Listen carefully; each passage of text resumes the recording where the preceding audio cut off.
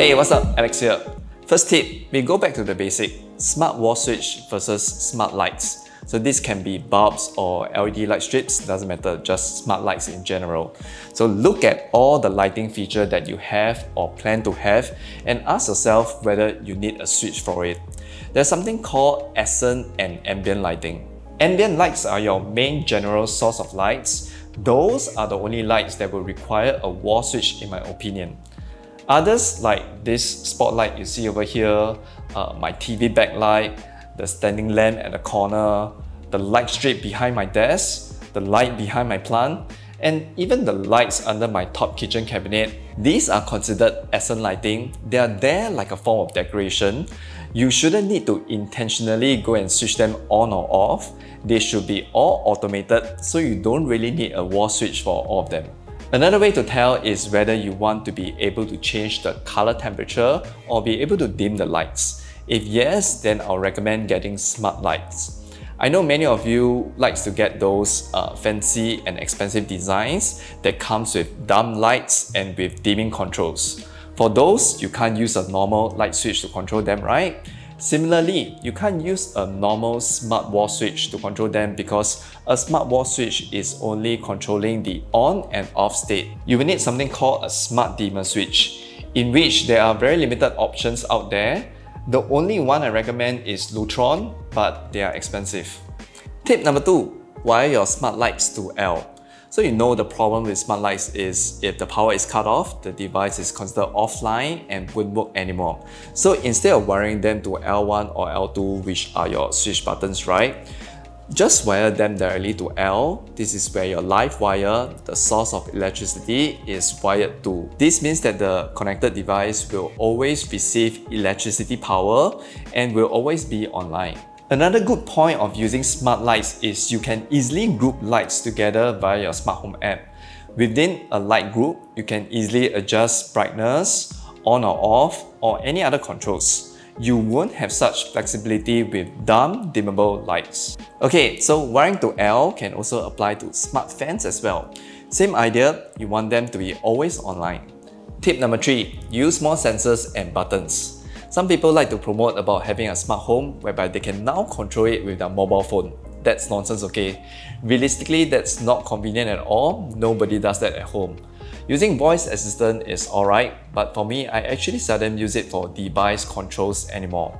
So incorporate more sensors to your setup. For example, if I want to switch on my living room AC, I will have to go ahead and close all the windows and all the room doors anyway, right? You don't want the cold air to escape out. Since I'm not using the service yard door for any purpose, I put a contact sensor there. So I will just go ahead and close the door whenever I want to switch on the AC. Likewise, the AC automatically switches off once I open this door. I also seldom go and physically press my wall switches anymore. Instead, I like to place buttons at convenient places. So with a press of a button, it will automatically switch on my TV, my ceiling fan, as well as the TV backlight. So if it's like very bright in the day like now, I'll press the button and it will then close my living shades. So very easy, press and hold and it will automatically open up my shades again. Tip number 4, there are some neutral wire that you can easily tap on to your switches.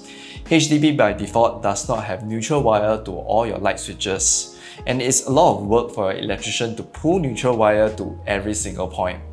However, there are some points that doesn't require much effort, such as those that are beside your heater switches. Heater switches already have neutral wire up, so you can either ask your electrician or even do it yourself if you are confident enough. Neutral wire are blue in color, just simply do a looping over to your light switches. Those wall power socket also have neutral power over there. So if it's near to the light switch like this over here, the electrician can still do conceal over to the point.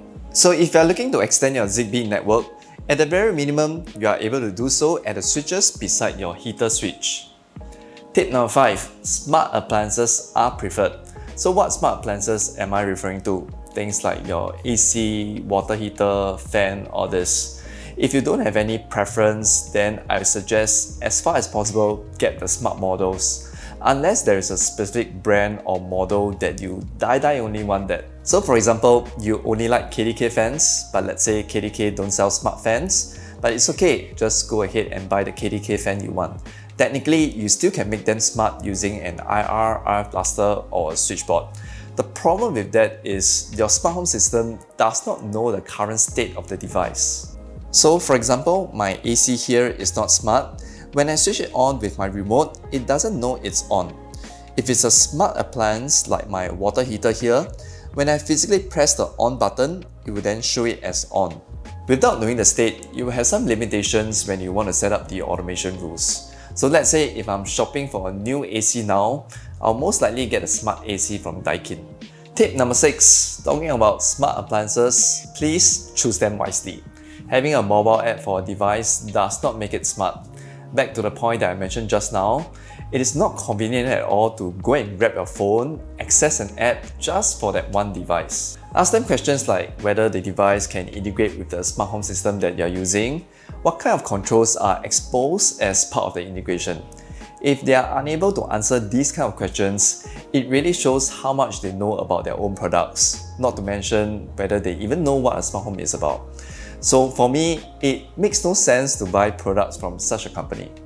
Okay, so taking AC as an example, besides the on and off controls, if the integration does not include settings like changing the temperature and fan speed, then at least it should be able to configure scenes, and those scenes must be able to sync over to your smart home platform. Tip number 7, water piping for robot vacuum. If you're not aware of the latest tech that is available for robot vacuum, they are now able to hook up to your water pipes to automatically refill the clean water and drain away the dirty water.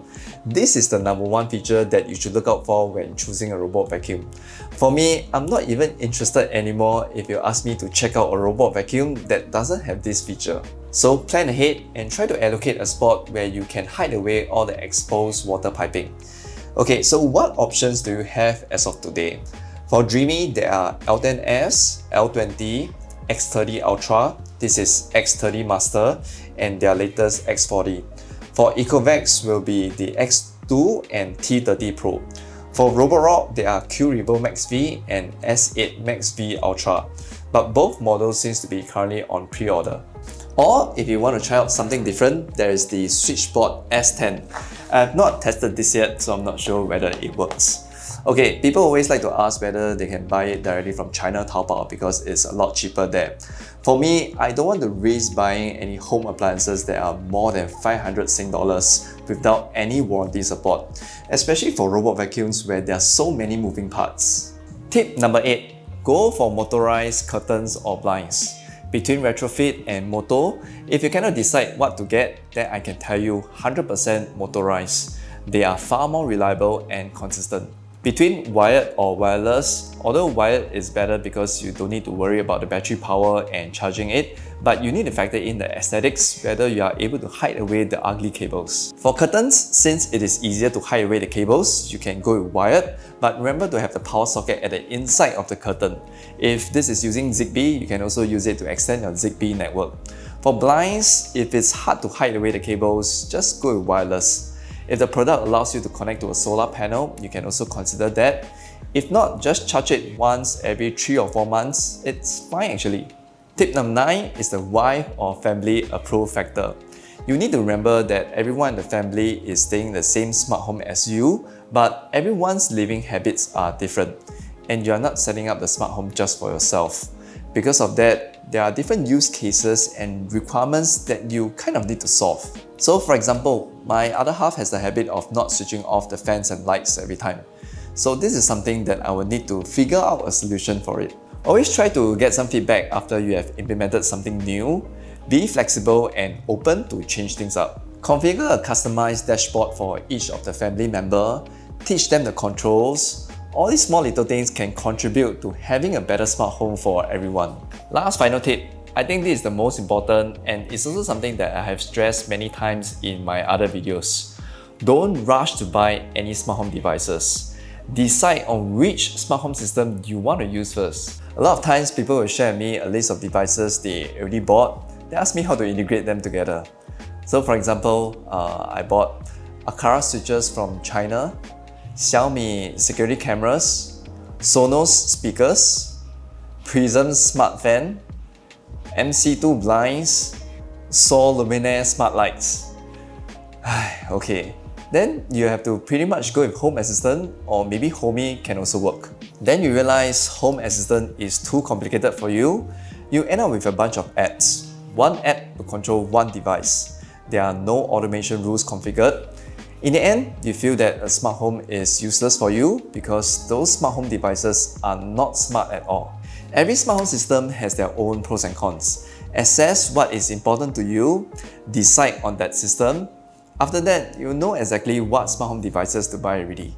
Alright, that's all the 10 tips from me. If you have any tips to share, please comment below so that everyone in this community can benefit from it. Thanks for watching, and I will see you in the next one. Bye!